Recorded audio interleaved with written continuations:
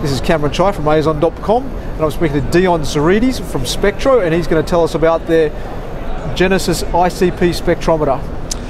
The Spectro Genesis, the system you see to the right of me, was designed to fit a specific market niche. It's actually the best value with regards to ICP analysis on the market. It was designed to be a tool for oil, soil, environmental, and basic metallurgical applications. It's compact and covers the wavelength ranges from 175 to 700 nanometers. The right side of the instrument has the optical system. This portion here is the sample delivery. The sample will be pumped into an introduction system and into the torch box area where it's excited by a RF system running at 27 megahertz. It creates an emission spectrum, which is then transferred into a spectrometer, and we're able to do inorganic chemical analysis for the entire periodic table, virtually the entire periodic table. All the utilities for the system sit on the side here. There's a peristaltic pump, the main power button, communications, gas line, and any water lines. There's only one power cord, which requires 220 volts at 30 amps. There's no utilities in the back, so the instrument can be pushed all the way to a wall. All service functions can be performed on the front and the side of the instrument. If we walk over to the other side, I have a picture here of the actual optical system, which sits in the bay over here. The optic here is a half-shell technology. You can see here, if I lift it up, there's actually two halves to the optical system.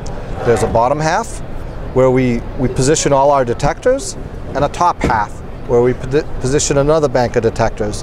The reason we do this is to allow for complete wavelength coverage without any gaps in the main working range. So this system would cover from 175 to approximately 500 nanometers, and then we pick up sodium, lithium underneath, and potassium on top. The reason they're piggybacked is to allow us to minimize any spectral gaps. So this system is basically, as I said earlier, continuous from 175 to 500 nanometers, and the detectors sit top to bottom, so that there's an overlap. If we take a look at the software now, you can see a typical Spectra here.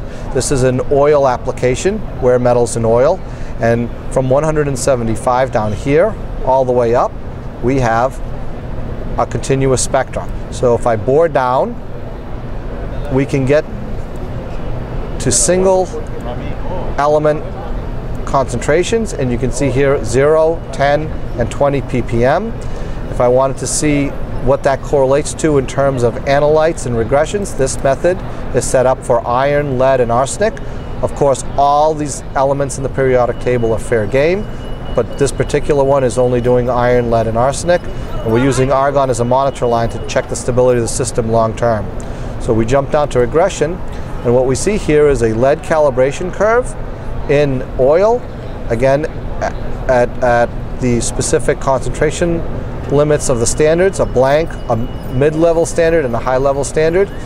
And over here, all our statistical calculations with the detection limit of 6 parts per billion in oil, which is quite good on a radial system. If we go back to the Spectro once again, we're able to see good resolution, separation between the peaks, and good signal response. We'll take a quick look at the optic one more time.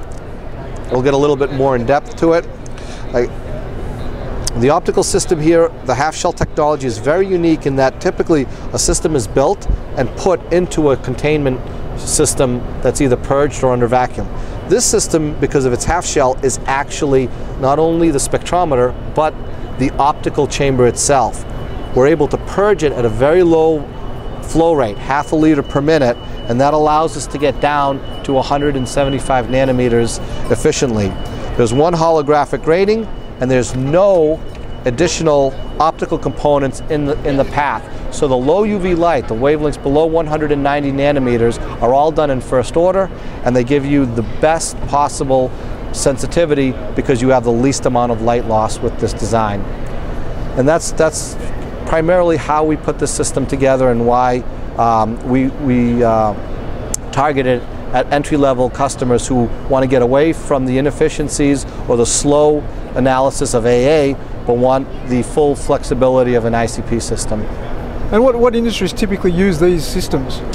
The industries that this is targeted at would be agronomy, so soil and fertilizer testing, environmental testing, so wastewater, drinking waters, soils for environmental concerns such as a building site. If you were going in to do construction, you'd want to check the soil for contamination. Metallurgical applications, if you're doing aluminum-based alloys, if you're doing iron-based, even titanium, this is a perfect instrument.